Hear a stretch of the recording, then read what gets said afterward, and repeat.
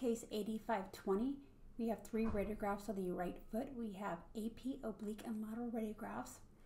On the AP radiograph, we see a horizontally oriented fracture at the base of the 5th metatarsal with interarticular extension into the 5th tarsal metatarsal joint period.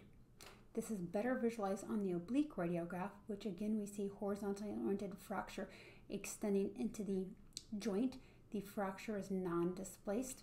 There is no evidence of underlying bone lesion.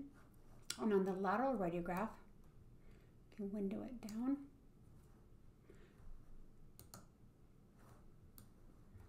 Rotate it to better put it in normal viewing. And we again see the fracture here at the base of the 5th metatarsal.